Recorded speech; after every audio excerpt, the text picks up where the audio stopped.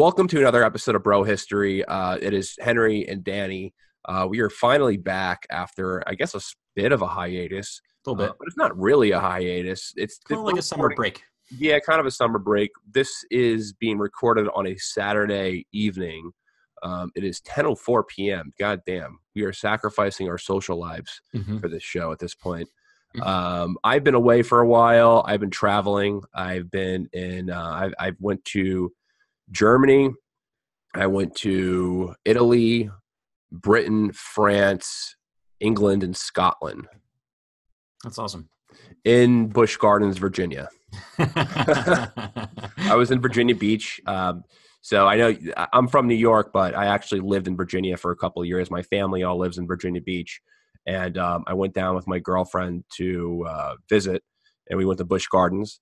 And Busch Gardens is, in my opinion, the best theme park in the world.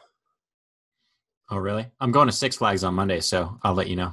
It's better than, well, have you been to Busch Gardens? How could you even? I have in Florida. It's different Busch Gardens, man. Well, different there's a bunch of Six Flags that are Florida. The Florida. I always stick up for New Jersey's Six Flags because they have King Cod. It's the fastest, tallest roller coaster on the planet. It's kind of hard to top that. They're building a new roller coaster at Busch Gardens that's supposed to be the biggest and baddest one in the world, but they have a pretty good repertoire until they get of roller coasters there. It's kind of funny though, because I found out that my girlfriend is scared of roller coasters while we were there. And did you force her to go on? Yes, I did. She was not happy. So she was telling me that she really liked roller coasters on her way there. So I was like, okay, let's just plan our trip there around going on roller coasters because I really enjoy them. And we went on like a rainy day. So on a rainy day, parks are usually empty and it's like perfect roller coaster. Right, you could just jump right in, right? Yeah, you can just jump right in. And like there's some badass roller coasters in Busch Gardens. They have the Griffin, which is basically one that like goes diagonal and shoots into water. It's just a really awesome roller coaster. They have Apollo's Chariot, which is basically like Nitro. It's like a replica of Nitro from. I love Nitro. Yeah, it's like the same exact roller coaster. They have some really sick roller coasters, and like looking at the pictures of me and her, like I have my hands up and I'm smiling, and she's clutching for dear life. You ever see that famous World War II photo of like this German boy like cowering in fear, and there's like a German soldier screaming at him? No, it's a very famous World War II picture. She looked like that. That's what it looked like. Like she just looked like someone in war who was shivering.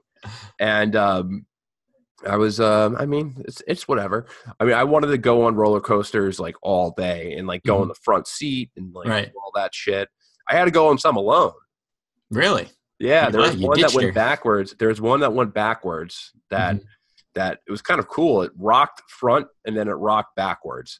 It was kind of like a boat, the boat ride. Oh yeah. I know that. Roller coaster form. Oh, that's cool. It was a cool concept. Like I've never been on something like that, and she was like, "I'm not doing that one. Screw that." But it was fun, man. I love going down to see family, and I love parks. I love parks. Amusement parks. Want to come to the park with me? So that was fun. A funny thought about Busch Gardens that entered my mind while I was there was that the way the park is broken out is that it's all European countries. Yeah. As if you get the joke, like they have, it's like Epcot, Yeah, it's like an Epcot of only European countries. And I was like, what came to my mind was, I bet if I wrote some shitty article about how Busch Gardens is not inclusive or is not inclusive enough for other cultures, I bet it would go viral. Busch Gardens is not inclusive. It only celebrates white European identity. And I was thinking, like, that would be so funny.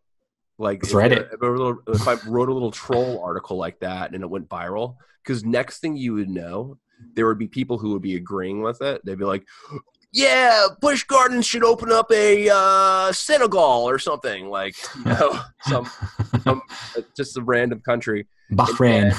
Yeah, Bahrain. People would start agreeing with that, and then there'd, on the flip side, there'd be people like, "What the fuck? What the fuck? The social justice warriors are out of control. We're not changing Busch Gardens. And it reminded me of an article that I saw a couple of years ago when you guys know that we're closet dorks by this time. At this point, we're both. We're fully out of the closet. Let's be real. We're fully out of the closet. So the Mario game that came out on Switch, Mario Odyssey, love it.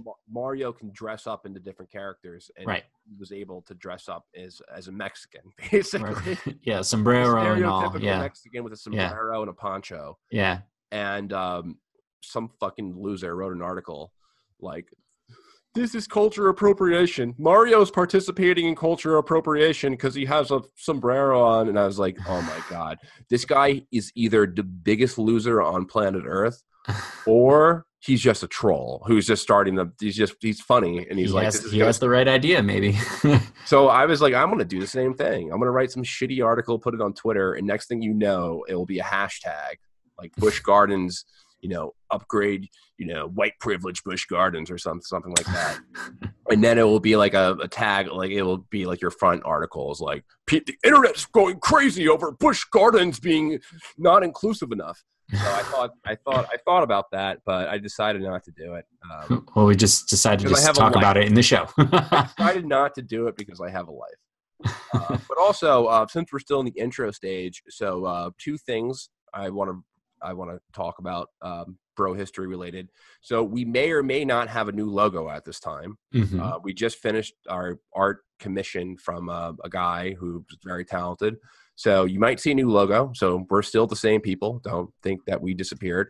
And if it's not out by then, because we're going to make some adjustments, and we're probably going to send it over to some of you guys who contact us frequently, who like give a lot of insight onto the show for feedback and stuff like that. So it might be here, it might not be here, but if we shall see. This is our new logo if it is, and then if not, then it's really dope.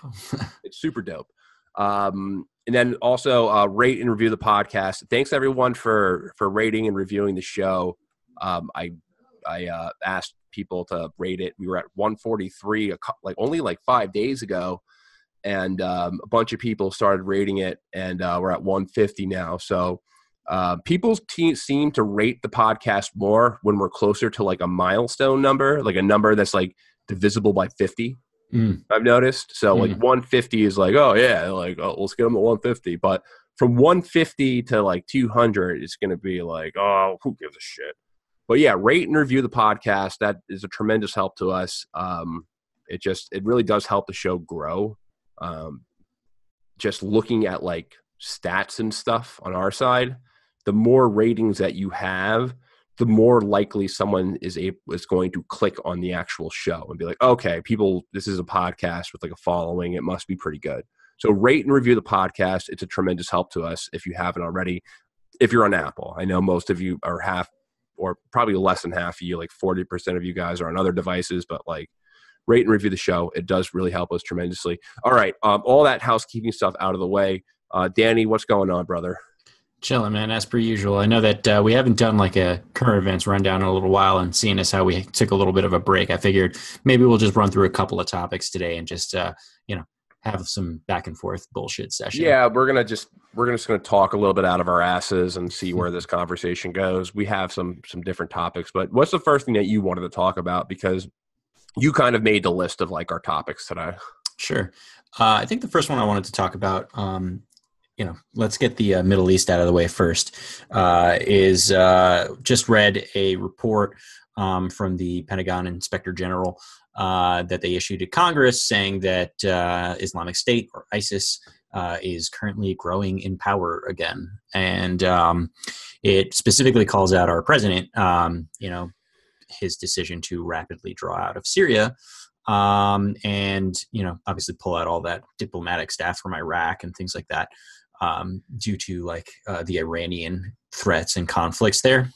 So what's interesting about this is that, it's changing the game a little bit. There's, according to the report, about 14,000 to 18,000 militants, which is much, much smaller than what it used to be. But nevertheless, very, very dangerous. They're doing their usual tricks, like they're doing the assassinations, the suicide bombings, crop burnings, ambushes, you name it. But they're also kind of extorting people. This is how they get their money. So they'll, extort communities, they'll extort politicians. They sometimes take, like, for rebuilding contracts, when we do humanitarian aid to the areas that we blow up and we give them some money to build their building again. Sometimes they'll infiltrate the systems that we do that with, and they'll just start skimming money off of the top of those. And since it's like really decentralized, it's hard to tell like how much money they have or how much they're actually acquiring. But it seems to be that they're switching from this giant region grabbing force, a caliphate building force, to a more like Al Qaeda style insurgency, which makes it quite difficult to root them out. And I think it's kind of a interesting story. I know that we both are in agreement that we should be pulling out of the different Middle Eastern wars, but I think I usually fall on the cautious side of pulling out for this argument. And I thought that this this news is pretty interesting, because I was always wearily cautious about pulling out rapidly, and it appears that some of my fears were warranted. So I figured we'd talk about that for a little bit. So I know what you're talking about. You're talking about that report that was issued. That's right. Was it from the State Department or who? What was the report? The Pentagon's Inspector General. The Pentagon's Inspector. I'll be completely honest. I've been on a media fast for the past week or so. So a lot of stuff for you. it's very necessary. Yeah. So I haven't read the report, but it sounds like the same story that we've been really hearing over the past since April. Really, I think that's when the report that's the timeline that it really tracks, about how there's like an ISIS ISIS is reemerging, and it's due to Trump's rhetoric of saying that he wants to pull out of Syria. Right. Well, the Inspector General did point out Trump's decision, but there were also other factors in play for that as well. But I think like the headline is that Donald Trump did something stupid. Let's talk about it. But that's kind of like what I wanted to get at. Like talking about our interventionism. And what the consequences are, and of course, now that we're in, what the consequences are of pulling out. So, figured we'd chat about that. So, I mean, it makes no real difference. ISIS is all right. Here's something that's really important to understand. So, the caliphate is gone. You mentioned that. You said that earlier. It's not the same size. I said right, not even close. 16,000. The caliphate does not exist anymore. It has been destroyed. Right. The only really stronghold that the jihadists have right now in Syria is in northwestern Syria in a province called Idlib, which they probably will not have very much longer. There's really not that much ISIS up there, but there's a lot of Al Qaeda up there. The caliphate, for all intents and purposes, is gone. ISIS has largely been defeated. But here's the problem: the caliphate has been defeated. Here's the thing: ISIS is an ideology. Right. It's anyone can pick up a rifle and say, "Hey, I'm ISIS." Right. Anyone can do that. So, yeah, you're going to have leftovers. And I'm sure there's a lot of ISIS. There's a lot of leftover ISIS from the caliphate who are in desert bunkers because, I mean, Syria, a lot of it's big desert. I mean, Eastern Syria is a big desert. Right. A lot of them are probably just living off probably food surpluses that they've stored. I'm sure that there is some corrupt Syrian Syrian army guys who are giving them food, who are being paid off to give them food. I'm sure that there's a way to sustain them, that they're sustaining themselves. So they're not going to go away. The only way that they're going to leave is through police action. Like police action has to take place for all these guys to go away or to be killed. And honestly, the U.S. has no fucking business like doing police action on ISIS in Syria. It has no fucking business doing it because honestly, you know who would actually kill every last ISIS motherfucker in that country? Bashar al-Assad and Vladimir Putin would kill every last one of them. So let them do it. Let them just kill. Just let them deal with the remnants of ISIS and just get out of there. They've already proven that they've already proven in Aleppo that they have the ability to take on these very large, intimidating armies. They're about to liberate Idlib. Why even bother? And it's just honestly just war propaganda. It serves two purposes. One purpose is to bash Trump, which the MSNBC, CNBC, Washington Post, PBS News, which every single mainstream news outlets really has made their living off of over the past 2 years, is to bash Trump whenever they want. And I'm not a Trump supporter, so I'm not saying this as a sycophant.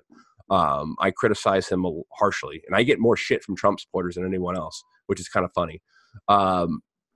But it's just convenient to bash Trump, and then it's also convenient to justify troops. Like, if there's always going to be an ISIS there, like because there's going to be an ISIS there, or some form of ISIS there, or some form of jihadism. It's the fucking Middle East. Like, it's just baked into the cake at this point. Like, there's been so much war there. There's been so much sectarian conflict that there's always going to be a insurgency of some sort, especially when there's such a divide between Sunni and everyone else. So I don't. It's just, you don't need any more justifications to stay there. I'd say get the fuck out. The main justification right now is well, what about the Kurds? What about the Kurds? Listen, I'd like to talk about the Kurds, but just to respond to a lot of that, honestly, the first thing I'll say is that this is the Pentagon's Inspector General.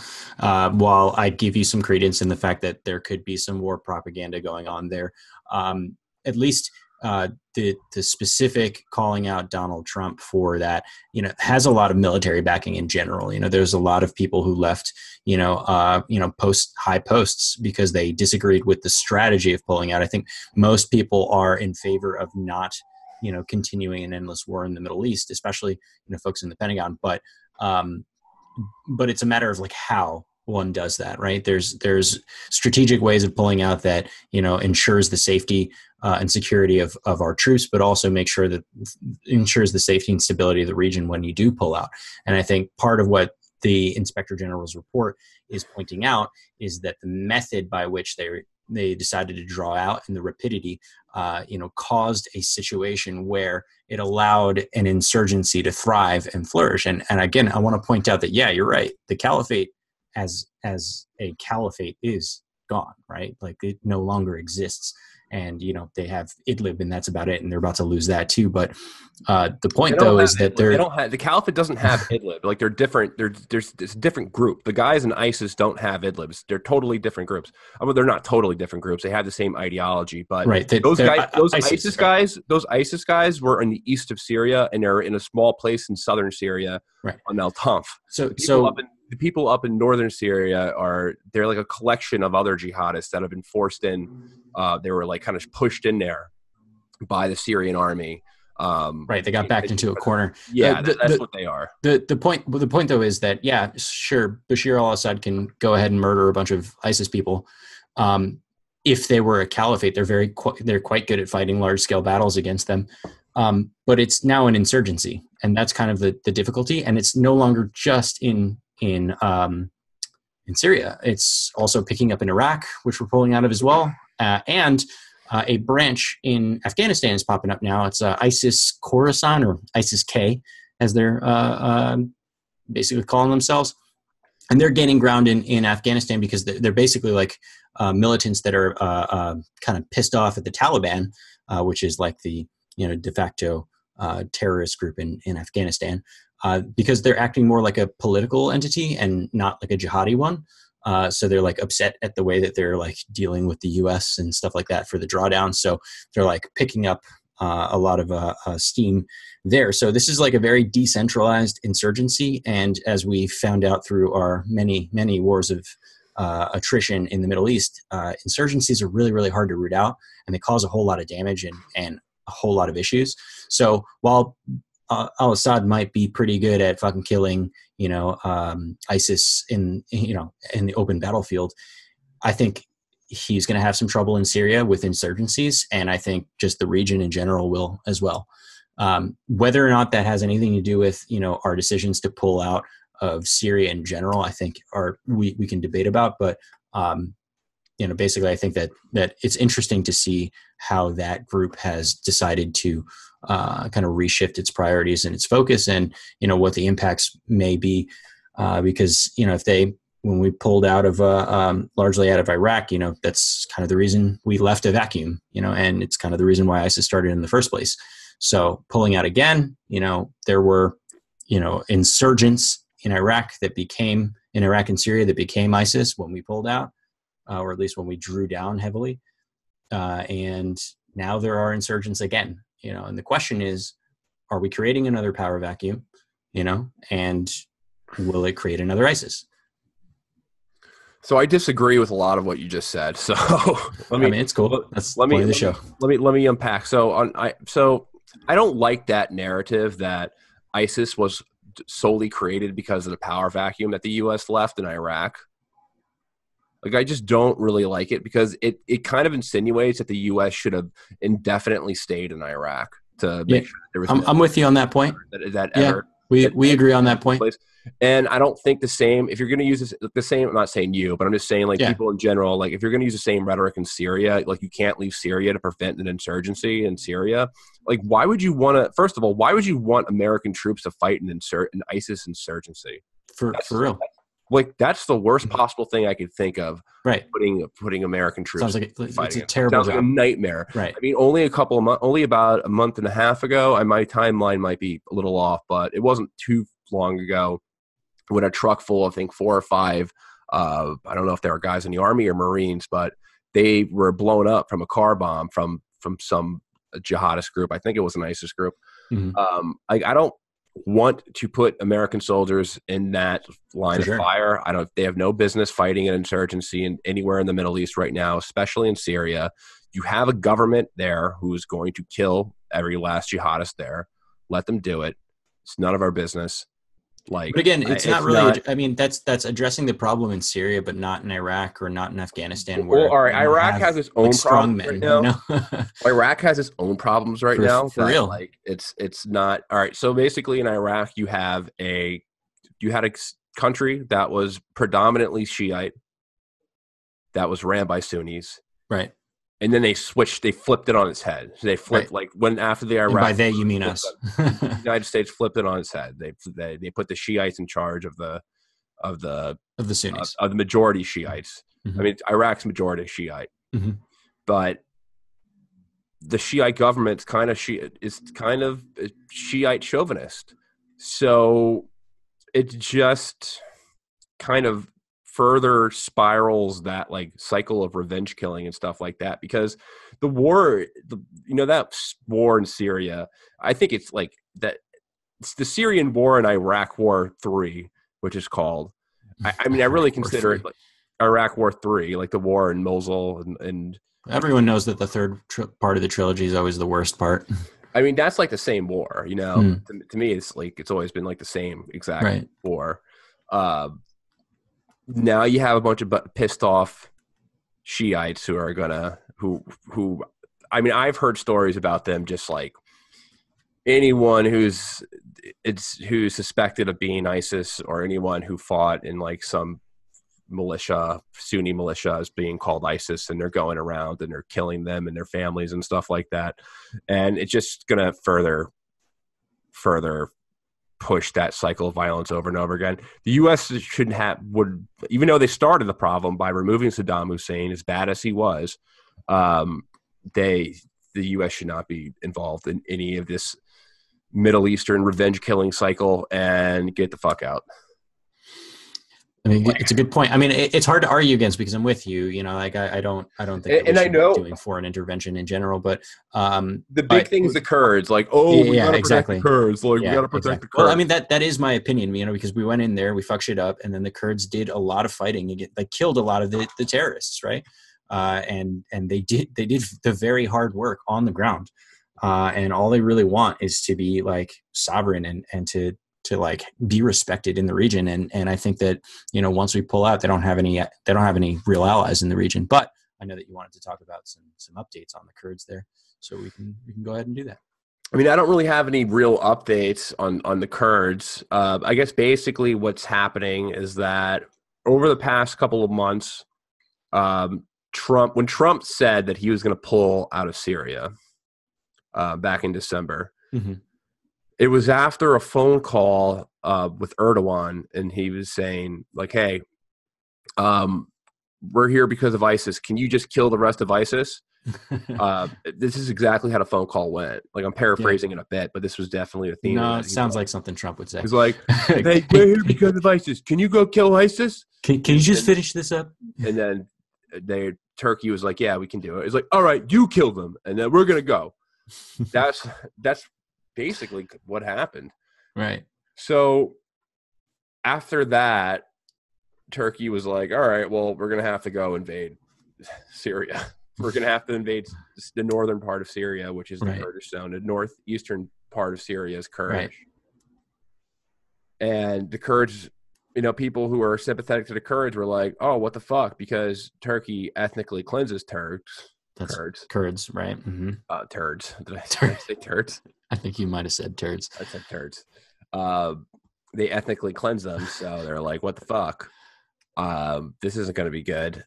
And now the Kurds and the Turkey and the U.S. have agreed on creating a buffer zone. It's like 18 miles long between like the Kurdish controlled zones and the Turkey controlled zones to prevent violence. Mm-hmm. Prior to that, there were some reports coming out, and I'm catching up on a lot of this stuff. I just want to keep you guys in mind that I've been on a media fast.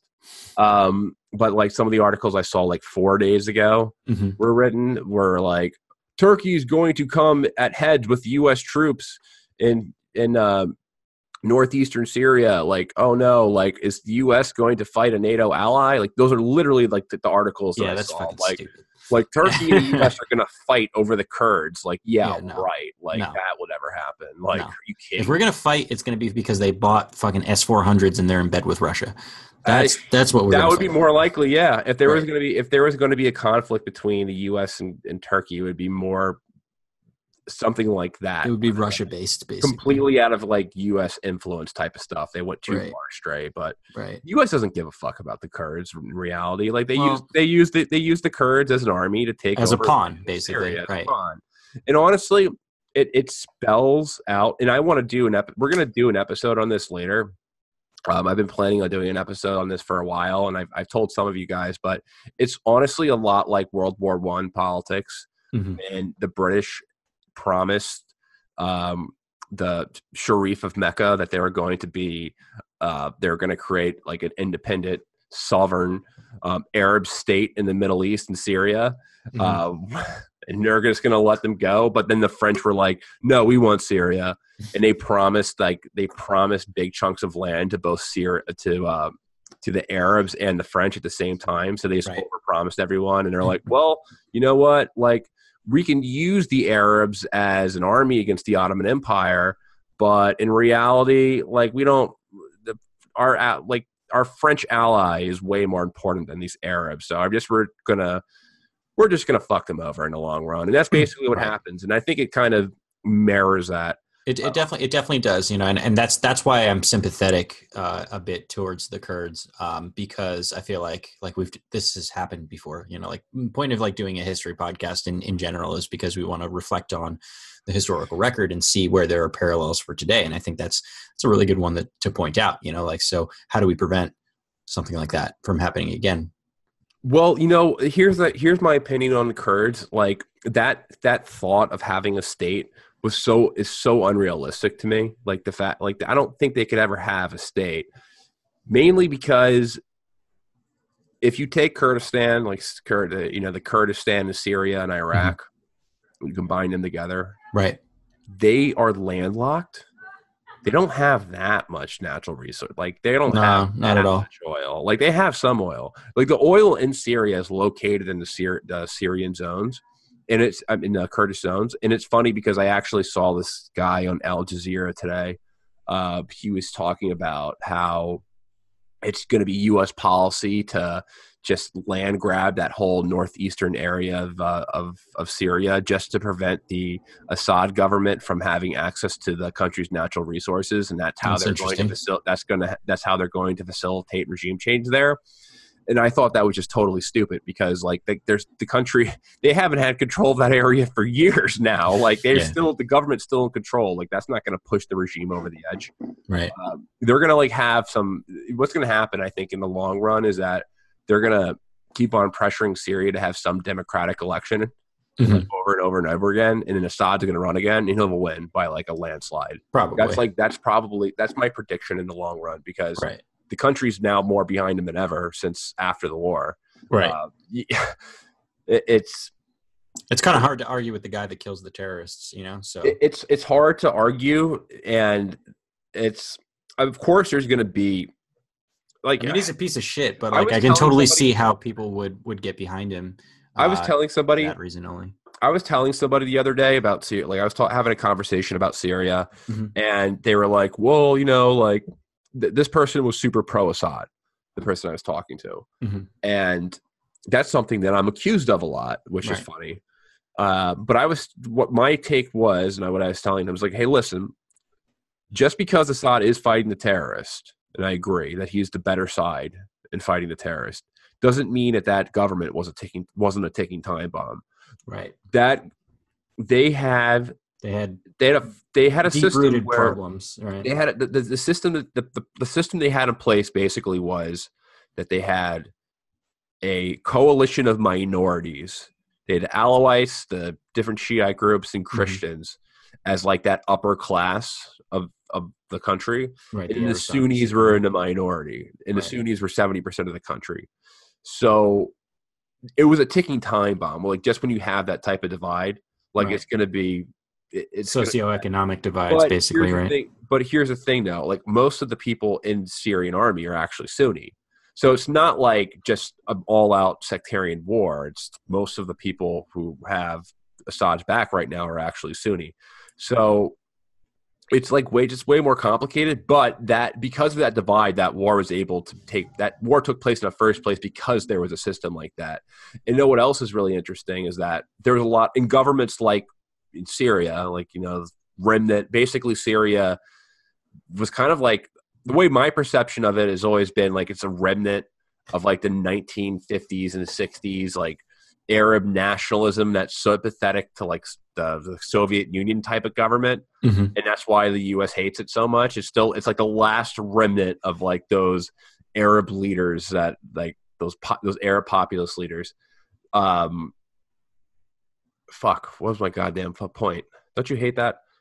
Losing your train of thought. Oh, so when governments like that, there's a lot of nepotism that takes place. Of course. So one of the reasons why the Syrian army was losing so many battles in the beginning of the war was because they had a nepotism policy in the actual army itself. So like if you knew somebody, a lot of an officer, a lot of unqualified people had these big positions. They had to reshape they figured that part out. They had to, when you're in war, you have to reshape that, because the Syrian army went from not really that good to really good throughout that war, like any army. Right. So they cut their teeth on like a bunch of terrorists. They kind of went through like, an army that was riddled with nepotism and stuff like that, to an army that was kind of like a blunt hammer. I think that would be the way to describe it. It's like a blunt hammer. I mean, that is certainly how they operate. I mean, they killed a bunch of civilians on their way to kill a bunch of terrorists too. So, it's a thing. Yeah. So. They've killed plenty of civilians, and that's war. And obviously killing civilians should definitely be condemned. Right. But it should be condemned when everyone does it, not just one person does it. Equally, so right. You were saying this before the show. Why don't you tell everybody the stat? So you should condemn whenever someone kills civilians. You should condemn, like, it's wrong to collectively kill people just because they live in a certain area. Right. And I think a lot of the policy within Syria, like, the Syrian nationalist mentality right now is that, let's just say, all right, you're bombing Idlib right now. They haven't left Idlib. Since they haven't left Idlib, they're enemy combatants. Enemies, like they know they should be back in Syria. I think that's kind of the mentality, and I think it should be condemned.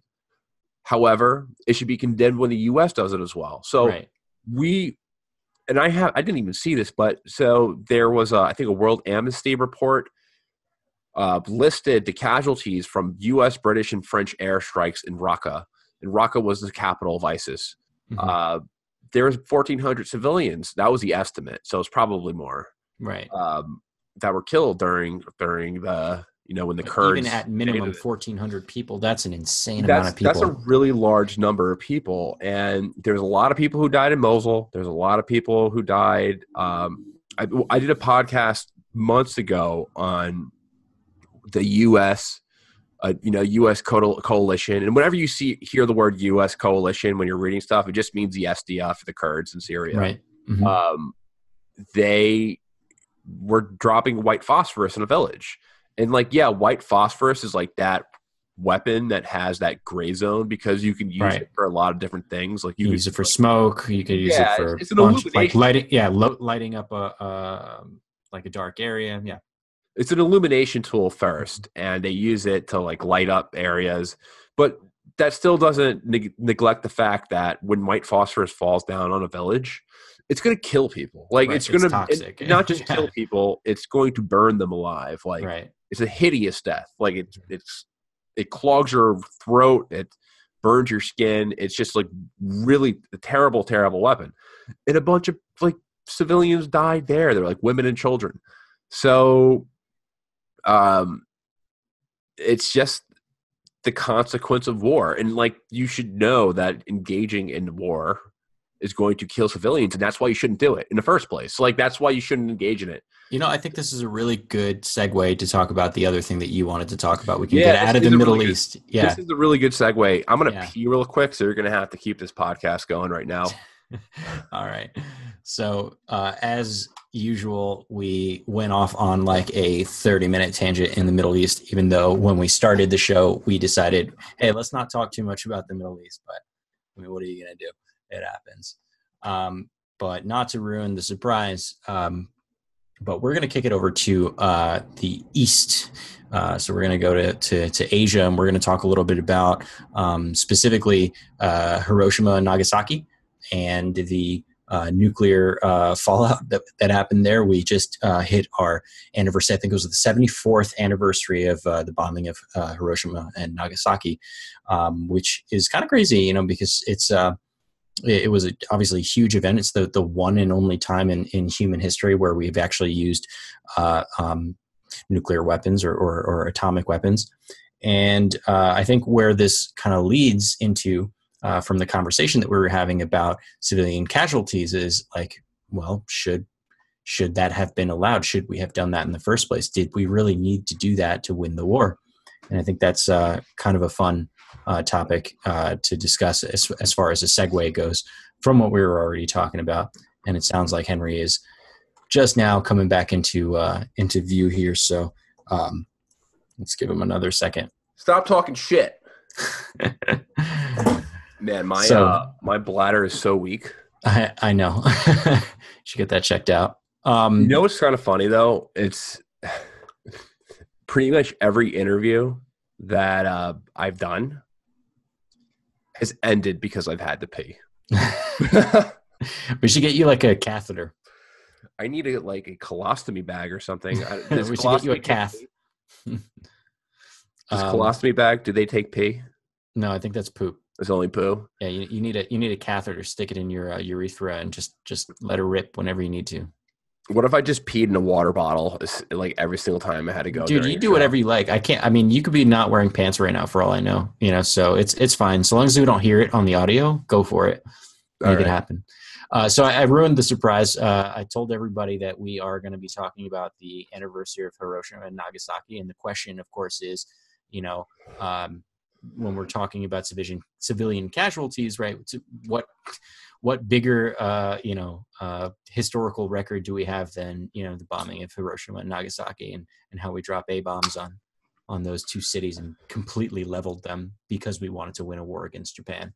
So I'll let you kick it off. So I wanted to talk about this I honestly, when this happened, I didn't even realize it was the anniversary. I didn't find out it was the anniversary. I didn't realize and put this together because I've been on a media fast. Right. I'm going to blame anything I get wrong on today's show on being on a media fast. So someone's like, you got that totally. I was on a media fast. But I didn't realize it was the anniversary of the U.S. dropping nukes on Hiroshima and Nagasaki until yesterday, the 9th. 10th today. Yeah. So 9th. And I've always found it a very interesting question. And I'll give you some backstory about why I'm interested in this. So when I was younger, people say that teachers are terrible. You know, that's kind of like the common, like history Who teachers. says that? History, specifically history teachers are targeted. Like, oh, we didn't learn anything that's really necessary in history. I had a really good history teacher when I was in middle school. I had a lot of good history teachers, and I think that's why I'm actually interested in it. Social studies for the win, right? Yeah, I had a good social studies teacher, and she brought this up in our classes on World War II, and she said that it's highly likely that the U.S. didn't need to drop a nuclear bomb on Japan. Mm-hmm. That a lot of this narrative that we're reading in this textbook about how the U.S. needs to they had to drop the bomb to stop the Japanese empire is debatable. Right. I think they were losing at that point pretty badly. Well, they were absolutely losing the war. Right. Your audio changed a little bit. Are you No. Okay. Let's just run through it. So my big question is that, all right, I'm going to ask you first. So shoot. What's your general take on the atomic bombing of Hiroshima and Nagasaki? Like, what do you think? The better question would be, do you think that the U.S. should apologize to Japan? Yes, I do. Okay. Yeah, I do. Do you think the U.S. should be like, my bad type of thing? Yeah, I think it was, I think, I'm finding some trouble articulating this thought because it is a tough thing to talk about. The Japanese empire were fucked up, but we were crushing them. We were really advancing on their territories and really putting them down. And there was plenty of other conventional weapons that we could have used to, to beat them back. I think part of this was a stunt, like we were like, well, if we do this, it's not about beating Japan, it's about dominating the world, right? And it was about asserting a world power. Because the moment that we did that, a whole lot of people were like, yeah, the United States, don't fuck with them, and it served to be like almost as much as it was like a conventional weapon, like a nuclear weapon, it was also a psychological weapon, right? It put us on the world stage and it definitively said, like, we are the superpower. Like, we are the ones that have this massive, massive power. I think that it was an absolute, it was fucked up. I mean, like, when we look at things like napalm or like cluster bombs or gas attacks, about bio warfare, these are all things that we generally, condemn, right? We say, that's fucked up. That's a really indiscriminate way to kill people. It's effective to break your enemy's morale, but it also kills lots and lots of people that had nothing to do with it. And I think that the nuclear bomb should be thrown into that same camp. At the same time, we reap the benefits of that, today. I think an apology is the least we can do. I know it's the very least that you can do. The U.S. has never apologized for dropping the nuclear bombs, because that would be a very, very big. It would be a blow to U.S. foreign policy in general if you did that, because you'd be like, well, U.S. foreign policy has always been like, yeah, people are going to die, but it's for the greater good type of thing. Apologizing that and saying, oh, that was a wrong choice would be an indictment on U.S. foreign policy in general.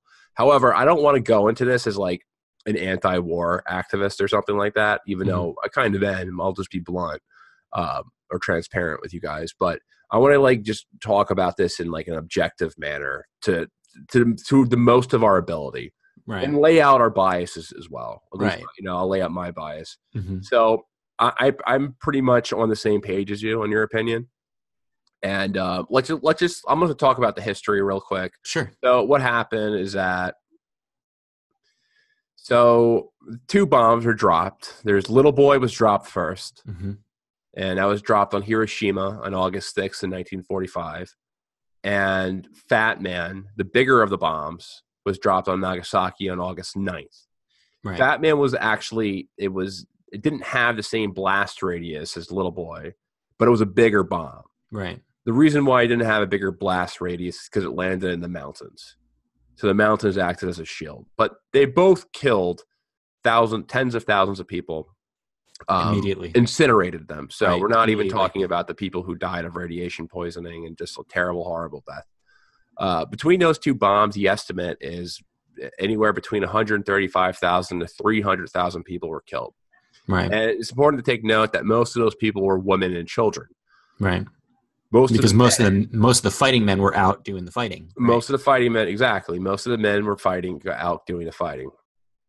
So my first question with these bombs is that what was the total effect of these bombs on the military? Like, just because they were kind of random cities within Japan, Hiroshima and Nagasaki. Not random cities totally, but there are two cities with majority civilian populations. Like, how much did that affect the war effort? I thought that they were manufacturing something. I could be getting this totally wrong. Nagasaki had I think some manufacturing plants, but like they weren't like highly strategic military targets or anything like that. They were civilian population. There were civilian zones. It's not like they hit the capital, you know. It's not like they bombed a big military base, like Norfolk, Virginia, or something, like where the Pacific Fleet is, or the Atlantic Fleet is, or San Diego, where the Pacific Fleet is. Like, they bombed civilian zones. Like, yeah, like it's wartime, so of course there's going to be why those factories. Yeah. But it's interesting to take note is that a lot more people died in Tokyo prior to the two bombs. So far more people died in Tokyo bombings. I think it's anywhere between, with these stats, you don't really know the true number because both sides tried to hide them for different propaganda purposes. Like, for different reasons. But they had the same goal, but for different reasons. Like, the U.S. wants to say, "Oh, we didn't kill that many civilians." Right. And Japan obviously wants to like keep the morale going. It's like, "Oh, not that many people died," so come up with the same conclusions. But I've seen 1 million people. I've seen 500,000. I've seen a lot of different figures of how many. In any case, it's just an inordinately large amount of people. I think I've saw because Tokyo is one of the biggest. Even at that time, was one of the largest cities in the world. Right. And we firebombed the shit out of it. And Tokyo wasn't just firebombed; it was obliterated off the map. Obliterated. 70% of that city, at the very least, was burnt to the ground. Right, but that was using conventional weapons, though. That was just using B-52 bombers and fire bombs, and I forgot what they put in the bombs, but they made them more flammable. Right. They did something like napalm or some shit. Not really napalm, but they did something with the bombs where the blast radius would like ignite into fire and burn down. It was terrible. So that was going on. They almost dropped bat bombs on Tokyo. Yeah, they almost dropped you remember. bat bombs. We re-released that episode recently. Yeah, that shit is crazy. They almost dropped bat bombs on Japan, which were essentially just nightmare fuel. Seriously, nightmare fuel. If you guys played Gears of War, those little things when you go out and fly around and kill you, basically that, but they blow up. Yeah, they try to make that. But it was like too crazy. They couldn't control it. But with bats, they tie bombs to bats, and they would fly into, I guess, wooded areas, right? Because they would want to people's roofs, fucking flying under people's cars, like literally everywhere. They would just go everywhere and then blow up. Yeah, it was just a terrifying experience. Like, imagine the last thing, like a bat flies into your house, and you're like, "Oh no!" Yeah, and now your house is on fire. Yeah, it's crazy. So. All right, so the U.S. was bombing Japan to shit, and Japan surrendered on August 15th. So it's almost about 6 days after, 6 days after, 6 days after the U.S. dropped the second bomb on Nagasaki. So between that time, between when the U.S. dropped the two bombs and Japan surrendered, there's another factor, and this is usually the factor that's used on Japan was going to surrender anyway. They surrendered after the Soviet Union declared war on them. Right, because they were like, "Well, we can't hold up a second front. We're not Hitler. Yeah, we can't do that." So the general rational, like how people rationalize the bombings of Hiroshima and Nagasaki, it's a pretty simple argument. Is that nuking Japan saved American lives by ending the war before an invasion took place? Right. That's like the I think the estimate that they usually throw around is that 500,000 American soldiers were going to die if they actually invaded Japan. And then they also throw in, I mean, if they did invade Japan, it probably would be a big number like that. And right. honestly, probably if that war prolonged, let's just say for another year, a larger civilian population would have died in the long run because there would have been more cities that maybe they weren't nuclear bombed, but there would have been fire bombed. You know what I mean? Right. Right. So, I mean, that's typically the argument, is that way more people would have died just because of the prolonged warfare, and it had to come to a swift end. So that makes sense that you'd want to do it to save American lives, and you're doing it for the greater good. You know, you're bombing. It's like a surgery type of thing. Like, oh, we're gonna just amputate your leg because it's got gangrene. But I don't know if I completely buy that. If I buy that narrative. That's the history book narrative, you know what I mean? Like, that's like the Truman traditionalist narrative that we bombed those countries. We bombed those cities in order to save the most amount of lives, not just American soldiers, but civilians included. What people don't really talk about is that, so Russia was going to invade Japan.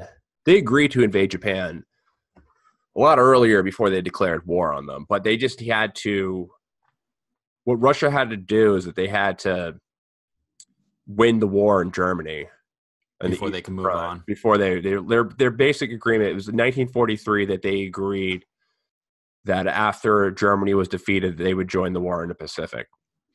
And the U.S. knew this, and what the U.S. didn't want was Japan to end up like East Germany. I think that's the major reason, is because they didn't want Japan to have an east, like a north and a south, like an American zone, an American zone, and like a Soviet influence zone. So I think that's like the number one reason. They just didn't want to have that type of dynamic. And the only way, hindsight being 2020, Japan is very, very prosperous now, and it's largely in part because we took complete control over Japan and its economy and its resources. But in hindsight, Japan is in a very good position right now. There's no arguing that Japan is one of the most prosperous countries in the world. They have they're the leaders in the innovation of technology and cars, electronics, you name it. So many different industries. Just you name the industry, that they're a leader in it. They did it without having natural resources as well. Right. But I think a lot of it has to do with Japan having like 6-day work days, and like they have a very strong working culture. Yeah, they have I think entrepreneurial mindset too. It's baked into their culture, why they're so successful. Obviously, all the foreign aid helped after the war. Sure. Yeah. But what's interesting is that here's a big argument that comes from the people who are like, all right, listen, the war, like those bombs were bullshit. We didn't need to do it. Is that Japan was going to surrender Japan was going to surrender in a matter of days. And I actually do believe that. Like, Japan was going to surrender at some point before an invasion took place. Because like what people don't realize is that Japan, I'm going to peel this back a little bit. So during World War II, Japan attacked Pearl Harbor primarily because the U.S. put an oil embargo on them. Right. Japan was also, at the same time, Japan was in a war with China. They were in a conquest. Japanese Empire was a terrible, terrible government, by the way. Right. Like, let's not wash away the sins of the Japanese Empire. Right. One of the rape of Nanking comes to mind. The war crimes from the Japanese Empire are comparable to the Mongolians. Like, that's how they were. Yeah. Murderous government. Mm-hmm. Murderous. Right. They sack cities, rape the women, indiscriminately kill civilians. chop off heads. Like the stories from like Japanese conquest in China, they're equivalent to something that you would read out of like medieval Genghis times. Khan's diaries. Yeah, exactly. Like they were just absolutely horrible. They would make sport of it too. They'd be like, "Oh, go out and kill a bunch of people and bring me back their scalps and shit." It's fucking abhorrent, with beyond abhorrent. Sirens. We can never avoid them.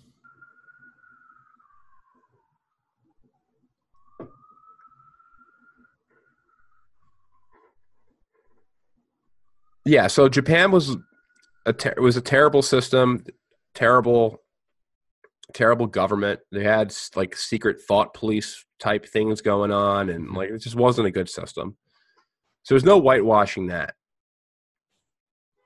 And so they attacked Pearl Harbor in order to, because the U.S. put an oil embargo on them, and their main what guys like Tojo were saying. And I forget if it was Tojo who said this, and Tojo was the prime minister of Japan during the war. And a lot of the blame of like a lot of the Japanese imperialism is put on Tojo, but Tojo kind of represented the popular sentiment that was in like the Japanese military, because the Japanese military really ran the country at that point. Mm-hmm. So Tojo was just kind of like a representation, like a populist view of the military. Like he was that type of guy. He wasn't like a Hitler type of guy. He was like larger than life type of figure. He just represented that, like those hardline military guys in the Japanese army. So they basically advised the emperor that we needed to go to war with the United States. It was inevitable, and in the long run, we would lose the war if the war was prolonged. Like they would advise them that. They were like, "Hey, listen, the United States is huge. They have a much bigger population. Their industrial strength is 10 times larger than that of Japan. Right. We need to do this in a surgical way. We need to go out and we need to destroy the Pacific Fleet real quick, and we need to take over some key strategic zones in the Pacific, like some U.S. bases. But once we do that, once we neutralize and freeze their military assets, right. their military assets on the Pacific, in the Pacific, then we'll be able to go to victory." So that was like the major sentiment, but it was like they were highly skeptical about going to war. It wasn't like complete popular opinion, like, "Oh, let's go to war with the United States." Right. They really had to sell it to the emperor. You hear that? No. They had to sell it to the emperor, and they had to use their own war propaganda to do it. They had to use. So when the war started, they obviously, Pearl Harbor was a success to them at the time. And Japan was actually, they had a series of victories in the beginning of the war.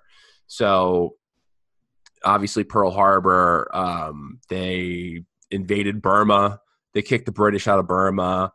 They took over the Philippines. They had a series of really big wins that contributed to Japanese nationalism and like, "Oh, we're going to win this war. We're going to win this war" type of thing. Mm-hmm. By 1943 or I think the big battle point, the big turning point that everyone uses for the war in the Pacific is the Battle of Midway, mm-hmm. when the U.S. took that like small little like dust of sand island, yeah, strip, which is like 2 miles long. But wherever the war, I'm not a military strategist, so I can't tell you the exact turning point of the war, but that by 1942, that was Battle of Midway was like the summer of 1942. So 6 months or so into the war, the war was like effectively like just completely swinging on the side of the U.S. By 1944, like once the U.S. took, and then they went island hopping, right? Basically kicking them out of every single little strand of exactly. Sand. That's exactly what happened. The U.S. just went island hopping and just started kicking the Japanese out of every single island in the Pacific. Once they took Saipan, it was like the writing was on the wall. Like even within the Japanese government, they were like, "All right, this war is not like we're fucked. Kind of done." Right. A lot of that was probably hard to swallow for a lot of Japanese nationalists because they were winning so many battles in the beginning of the war, and it just fit into their ideology of like, "Oh, Japan is the best." Right. But they started losing. By 1944, Battle of Saipan, they lost about 70,000 soldiers, and that's a huge amount of soldiers in a battle. Also, the big battle that like really nailed it on that sealed the deal was the Battle of the Philippine Sea, which is like famously known as I think it's called the Turkey Trot or the Turkey Trot. It's called I gotta look this up real quick. There's like a funny name for it because it was so lopsided. The Battle of the Philippine Sea. The first day of the Battle of the Philippine Sea, 1944, was dubbed by the Great Marinus Turkey Shoot. Turkey Shoot. Yeah, because it was like shooting turkey. It was like shooting turkey. At 350 Imperial Japanese planes were shot down, while the U.S. only lost 30 planes. So it was just very, very lopsided. And the Pacific Fleet, the Japanese, like the remaining like large operational fleet, was completely sunk in that battle. It's kind of funny when you look at like Japanese stats in World War II. They'll list the casualty numbers. It'll be like, 10,000 died, 6,000 were wounded, 2,000 died of disease, and like 7,000 died of suicide. You're not used to seeing that number. It's like, oh, okay. Well, because it was like seppuku was a thing, if they felt disgraced, seppuku? Yeah, dude. It's like a samurai culture. It's like if you feel disgraced or dishonored, in order to regain your honor, you were supposed to like stab yourself in the stomach and some other guy chops your head off and then like you're good. Yeah. That's basically honor suicide, basically. I know. It was a common thing. Like when a general would retire, they'd just be like, well, I guess I'll go kill myself, even if he didn't retire on bad terms. Like, oh, well, I guess it's like I'm just old, I'll kill myself. They had a very, very, very it was even glorified to do so. It was like, yeah, he lost, but you know what? He died with honor. It's like, what? He stabbed himself in the stomach and somebody else chopped his head off. Like, that's not honorable. Speaking of people who killed themselves. Oh, let's not talk about Mr. Epstein. All right. Yeah, let's not talk too much, but Jeffrey Epstein, may you rot in hell. I'll just say that. There was no honor in that suicide. Let's just put it that way. Let's just say that. Fuck that guy. Seriously. My only regret about that thing is that he didn't have time to squeal on everyone involved in his disgusting pedo ring.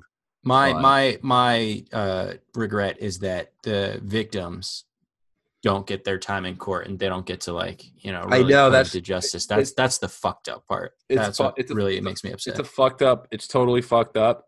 It's also fucked up that a lot of the people that he would have squealed on are going to get away with it. Yeah. And it doesn't get rid of the data. There was like a report that came out not too long ago that's really damning on a lot of people, and they'll have to investigate that. But they just lost their key witness, so it's like the person, it just makes it harder. Hopefully justice will be served, but like honestly, that was a whole fucked up situation. So, all right, let's not get completely sidetracked if we go more into this. All right, so but for all intents and purposes, the war was over by like 1944. Tojo was ousted, so Tojo was forced to resign. And here's where the U.S. was evil for doing this argument comes: that the Japanese were trying to surrender within that time frame of when Tojo stepped down and when the U.S. dropped nuclear bombs. Now, here's the thing. I generally agree with like the Japanese would have eventually surrendered. I can't find the source of that. I've looked for it. Like maybe someone can help me out with this if you know where that source is. Because I think the source comes from Harry Truman. Harry Truman wrote in his diary that there was an intercepted telegram. Cables, basically, yeah. Yeah, from a cable that said that the Japanese were about to surrender. And that's used as like the main source, but I think that source exists from his diary, but I don't know of like any firsthand accounts of that existing. Yeah, so that's why I want to know. I want to find that source if it's true. If there's like hard evidence the Japanese put in terms to surrender before the bomb was dropped, because that would just be very interesting. It would be compelling, really.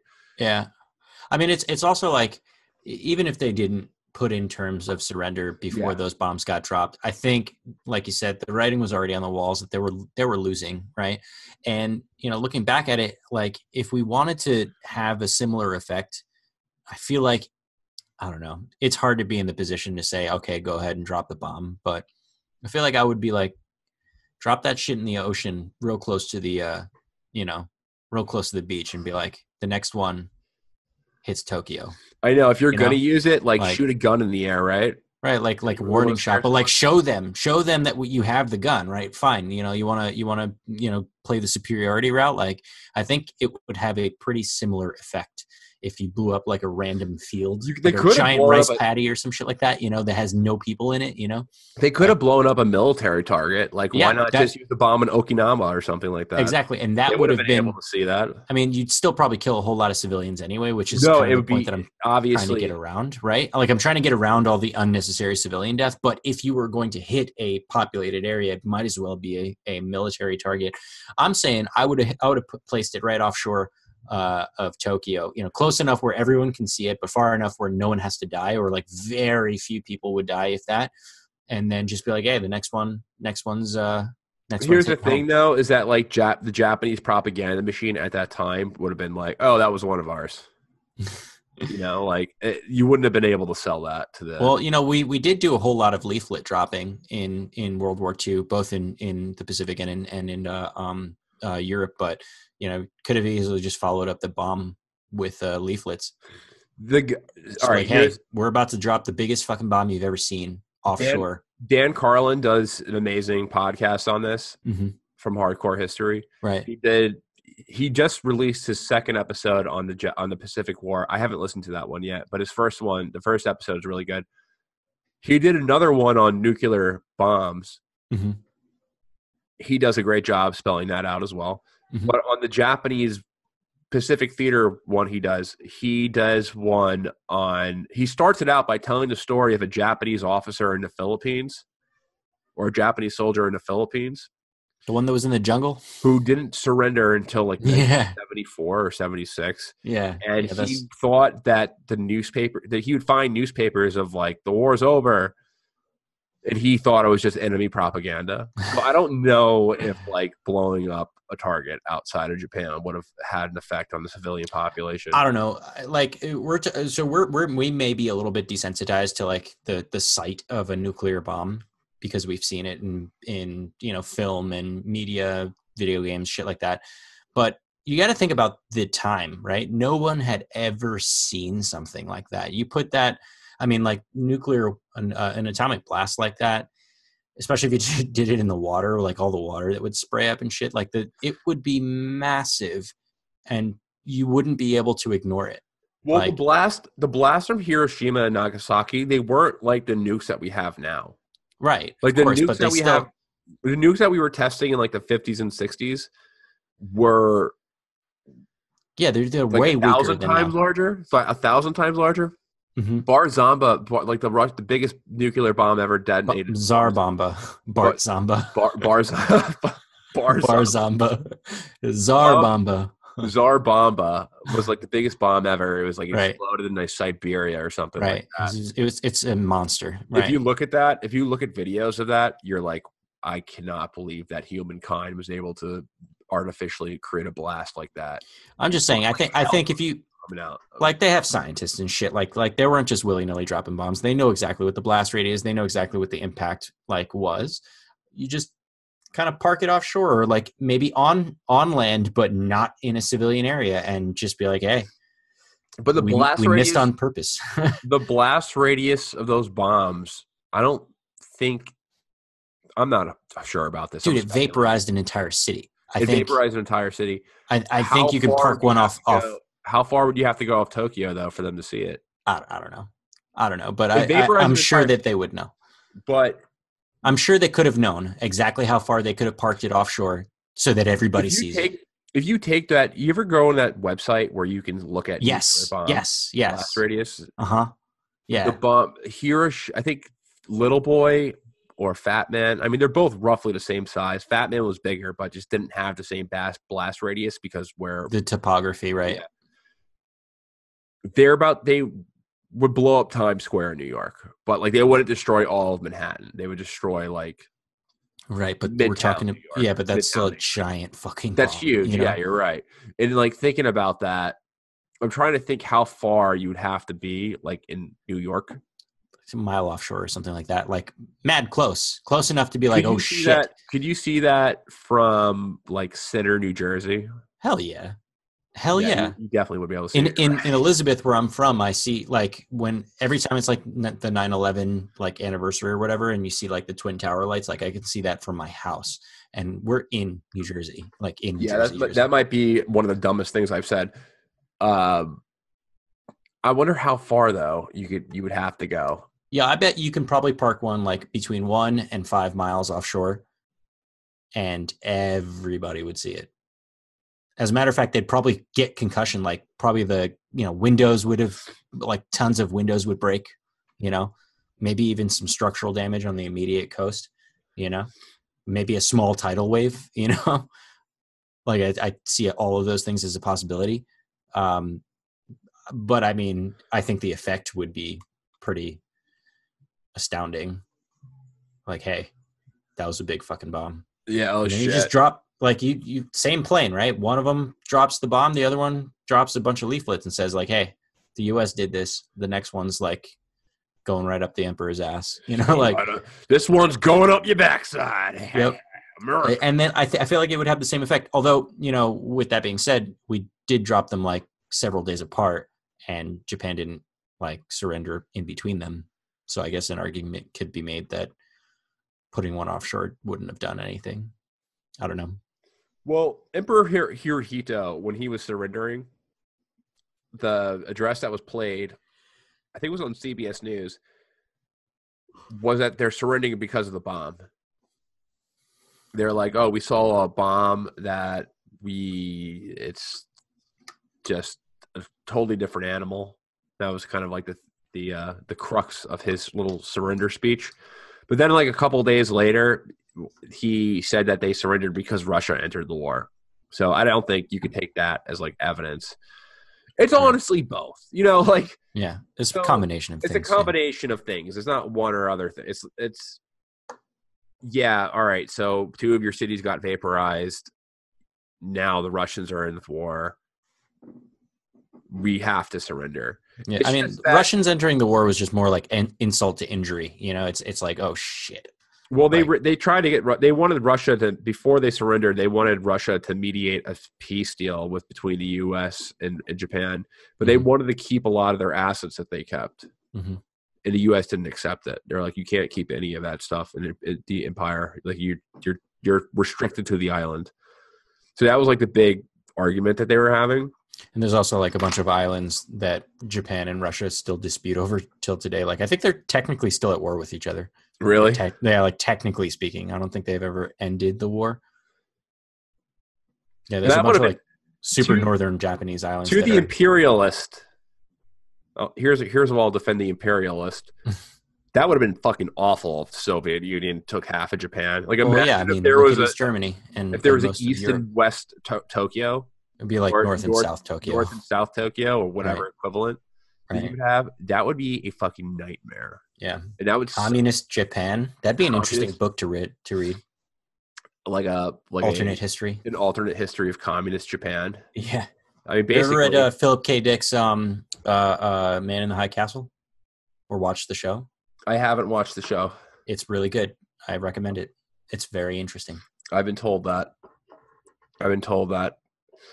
All right. So, my general opinion is that Japan would have surrendered regardless of the bomb being dropped in the U.S. Honestly, your opinion is basically my opinion. The U.S. did. The U.S. did it to show the Soviets, like, hey, listen, like, we have nukes. We just used them. Twice. We'll use them on you. Right. Because back off.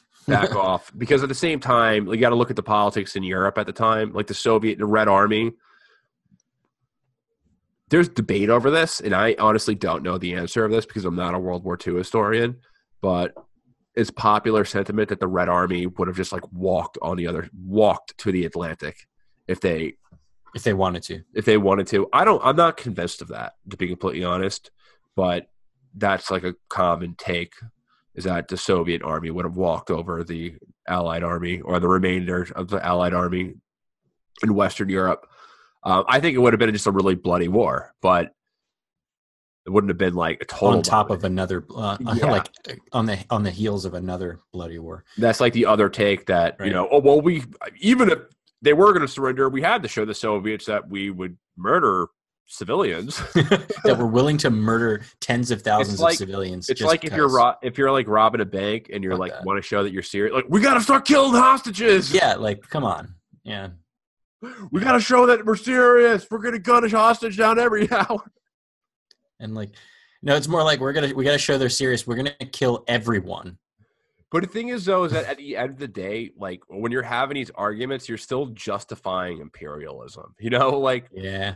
Why does the U.S. need to control Europe? That's a good question.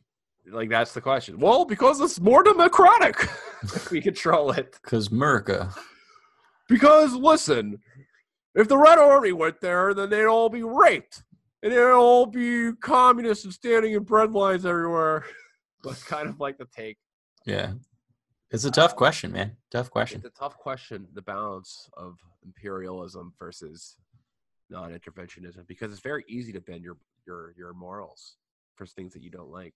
I mean, even socialists were talking about like intervention in Venezuela because they didn't do socialism the right way. like they're doing it wrong. They're doing it wrong. It's got to be more. That's not real socialism. That's always the argument with socialists. It's like when a country fails of socialism, you're like, well, that's not real socialism. Like with Vietnam, and especially with like Stalin, because well, I mean, communism in general. I will say that I kind of agree with that for communism because like Marx and Engels didn't intend for any of that shit. So I will say is that it's the straw man of like the left winger, the typical left winger and the typical right winger. They both have straw men, right? And the straw man for like the right winger is always like, well, America's going to be like Stalinist Soviet Union, and then the right winger, the left winger straw man, when they're criticizing the right, is always like, well, it's going to be like a neo-fascist Hitler type country. So I just find it both funny because both of those countries were very, very different. Like they're not. I don't think the U.S. is at risk of becoming either Nazi Germany or Soviet Russia. Not by any stretch. Not by any stretch, despite what some. But both sides are guilty of it. So if we're gonna be anything, we're gonna be our own thing. It's gonna be like American fascist. Like some 100 years from now, they're gonna be like, yeah, those fucking weird ass American like insert word.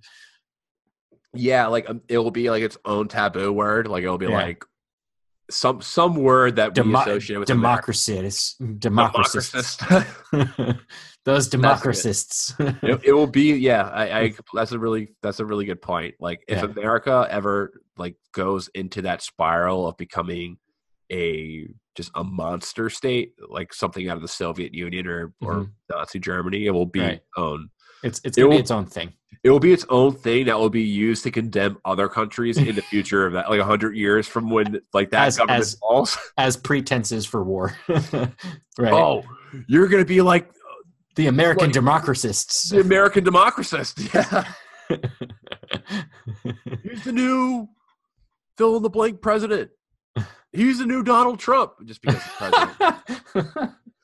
Even though there'll probably be somebody who's worse that turns the U.S. into into the democracists. Into the democracists. All right, let's wrap that conversation up and wrap this up with the two things that we found interesting that we haven't had time to speak about yet. So, hot, steamy love. Oh yeah, is taking place. Oh yeah. So here's something. Here's a nice piece of shit. So, new relationship, new power couple of the world. Mohammed bin Salman and none other than Lindsay Lohan. This is a thing. Yeah. Apparently, there's a secret relationship going on. Yeah. They're texting each other. They're like sexting each other. They've met, confirmed to meet once. They met like in Dubai at an F1. Yeah, F1 race. Mm-hmm. I'm on mute. Yeah, so they met in Dubai on an F1 race, and evidently Lindsay Lohan is partly based out of Dubai now. Like that's like her residence. She like lives there now, and she's very well known among like socialites and people in Dubai. And apparently Mohammed bin Salman has caught her eye, or she caught his. I don't know how those relationships work. But obviously Mohammed bin Salman's married to some princess, right? They have like kids and shit. Although no one's ever seen her, so she might not be real or something like that. Like I've heard some like juicy gossip rumors that she's not real. She's most definitely real. And evidently, like people close to the situation have said that they've seen her exchanging text messages with him, and the rumors going around that he gifted her like a credit card to use that she can use to like buy shit.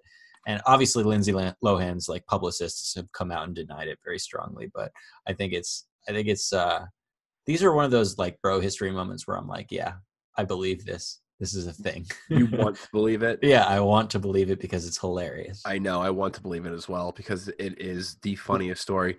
I heard that she went Muslim. Really? Yeah, I don't. She's not been doing well lately. Sorry, man. I don't follow Lindsay Lohan. I mean, not because she became a Muslim, but like honestly, like she was in. There was this one video that went viral a little while ago where she was in Russia and she was like talking with a fake accent and like went up to like this homeless family and tried to like steal the child. Did you see this? Yeah, I heard about that. It was like, oh, do you want to come to my room and like have chocolates? You want chocolates or some shit like that, dude? It was super weird. And then she had this show for a minute where she had a like a resort or a club or some shit like that in Mykonos.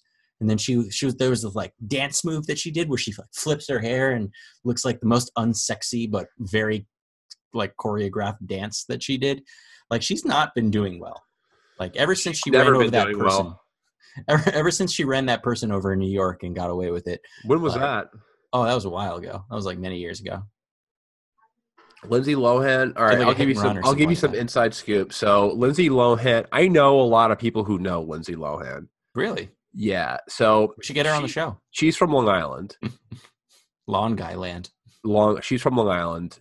I'm from a place called Bayside, Queens, which is not far which is like on the border of Queens and Long Island. Mm-hmm.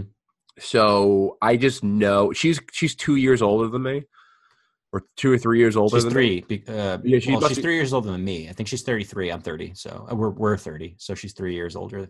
I think you're a year older than me, though, right? I'm about to be 31. Okay, so all right, she's older than us, but only by a couple of years, though. She went to my college once. She was visiting her friend who went to my school, and she was funneling wine. Funneling, yeah, it was very weird. That's awesome. She was funneling wine. I'd party with her once, but I don't know. No, she's like a crack whore. Like she's that's a little intense. Let's just say that she is not a. She's not classy. Not put together. She has mental problems. Yeah. She has. She's a complete mess. It's crazy because I was watching The Parent Trap like today to like look at her as a child actress and just be like, you're gonna grow up to be Mohammed bin Salman's side hoe, like. The most powerful man in the Arabian Peninsula. You're going to be his side piece. Yeah. It's really funny.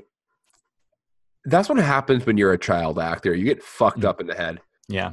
Her dad's fucked up too, though. Her dad is like in and out of jail for like different things. Like he like gets into fights at bars and like gets into road rage and like will get out of his car and like fight somebody for something, for like cutting him off.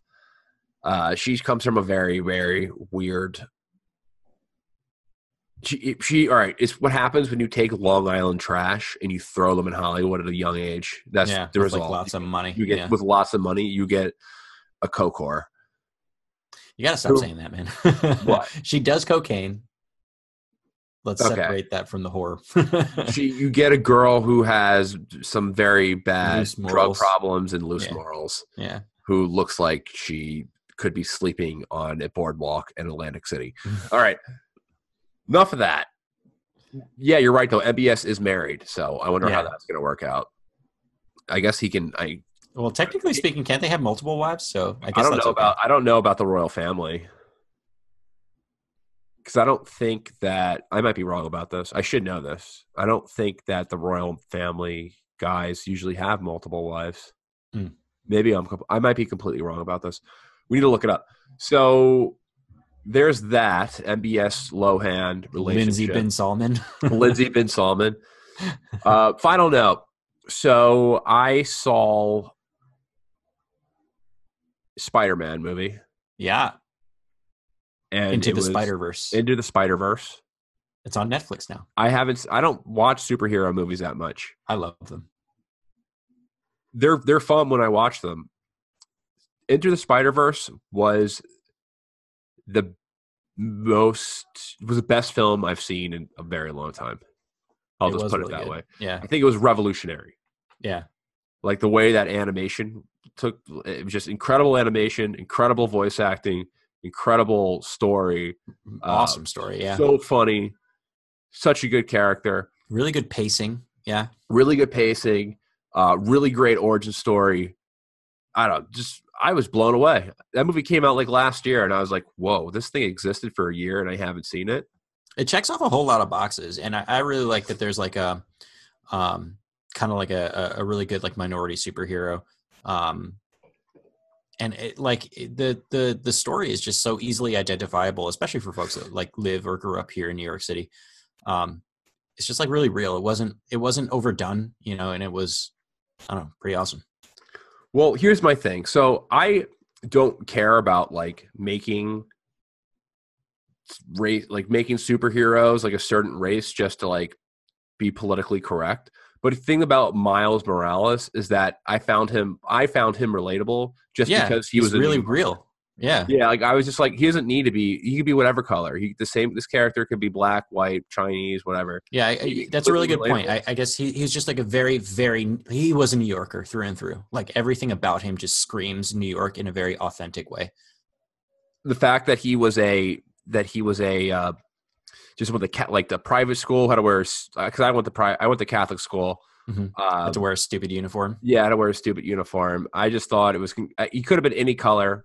And I heard that I was like doing my research on it after I saw it, and I heard it was like controversial when it came out. Mm-hmm. And I hate this argument of people getting like offended when there's like when they change the skin color of us. They assume that everything is like some type of conspiracy to be super politically correct. Right. Why don't you just take it for what it is and stop caring about like it was a good movie doing it and just appreciate the actual movie or not. Like, all right, so Spider-Man's protege is black and Spanish. Well, he's black and Hispanic, right? He's a mixed kid, which is why I identified with him because I was like, yes, just like the story. Superhero. Just like the story. I don't care about the whatever race they are, but just the story was good. That's because all the superheroes are your race, dude. That's why. I love Blade. Blade is dope. And they're remaking that, by the way. Blade was my favorite growing up. Yeah. I watched the Blade movies like 25 times each. Obsessed with them. So I identified as a black man when I was younger. As a black vampire slayer. That's what I like. Yeah. Blade, and I liked I sound like such a douchebag being like, well, I like this one. I liked the black superhero once. I actually really loved Black Panther. No joke. Like, I haven't seen T'Challa. Holy shit. Those are really fun movies. Like, he's dope. And I also think that his costume is like the coolest out of all of them. Like, next to Iron Man or like War Machine, he's got the coolest looking costume. I haven't seen that yet. It's really good, dude. It's really good. But all right, here's an example. You don't have to like Finn from Star Wars because he's black. Yeah. Finn from Star Wars is a terrible character. I'll just say it right. You don't like Finn? I liked Finn. I thought it was funny. First movie, I thought he was fine. The second movie, they made him into the dumbest idiot ever, and I was like, they just made this character useless. Like he should have been killed off in the first movie to add to the dramatics. But they need a love interest. Yeah, I guess so. But now he has a new love interest, so Yeah. All right. I think we should wrap this one up. Yep. Because I have to pee again. All right, everyone. Thank you guys so much for joining another episode. We have a lot of stuff in the pipeline planned. So be excited. A lot of cool stuff. A lot of exciting announcements that will be revealed throughout the week. Make sure that you rate and review the show. That's number way. That's a number way to help us. That's the number way to support us. That's the number one way to support us as of right now. And Danny, any last words? No, man. Just keep chilling. All right. Peace, guys. See ya.